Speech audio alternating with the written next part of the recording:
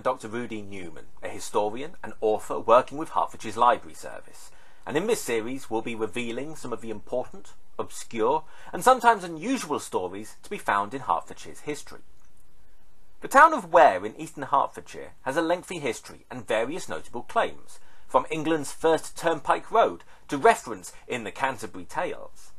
Numerous events have also occurred, one even leading to the modern town's name, when weirs were built across the River Lee to prevent Viking longships fleeing after their defeat in a nearby battle against Alfred the Great.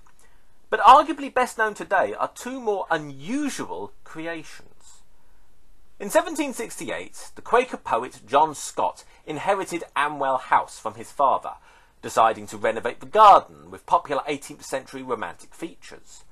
One, which it's believed took many years to complete, would become Britain's largest shell grotto. Set into a hill, an entrance hall and 6 rooms were cut over 65 feet into the chalk, linked by passages and fitted with air shafts and light wells. Walls were decorated with shells, glass and fossils, and visitors flocked to see it, over 3,000 from 1779 to 1787. One, the famed Dr. Samuel Johnson, described it as a fairy hall. Now a listed structure, restored in the 1990s, it remains open to visitors, although the reason for its construction, folly, writing area, or something else, remains a mystery. More famous still is Ware's other great product, which transformed from a tourist novelty to a national treasure, the Great Bed of Ware. Built around 1590 by carpenter Jonas Fosbrook, it is a deliberately oversized 4-poster bed, measuring 3¼ metres wide and nearly 3½ metres long.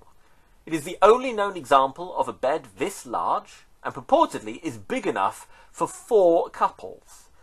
It was likely made for the White Hart Inn in Ware, situated on one of the major roads out of London, and intended as much as a tourist attraction to draw visitors into the inn.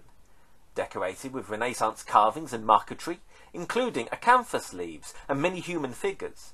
The inclusion of lions and satyrs symbolising fertility suggests it was equally intended as a honeymoon bed, the carvings all once brightly painted.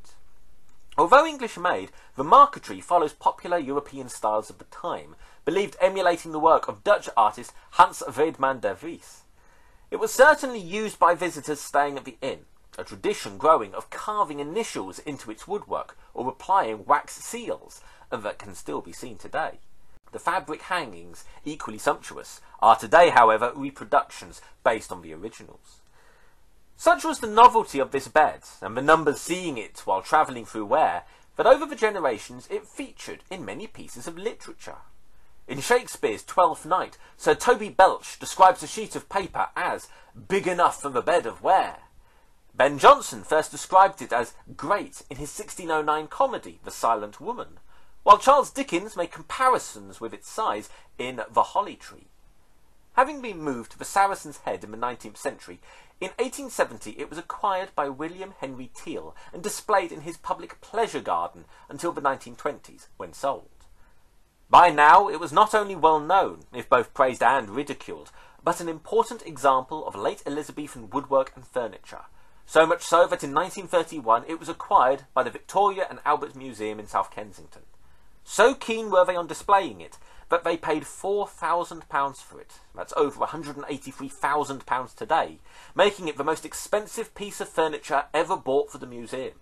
In fact, it cost 4 times the furniture department's annual acquisitions budget.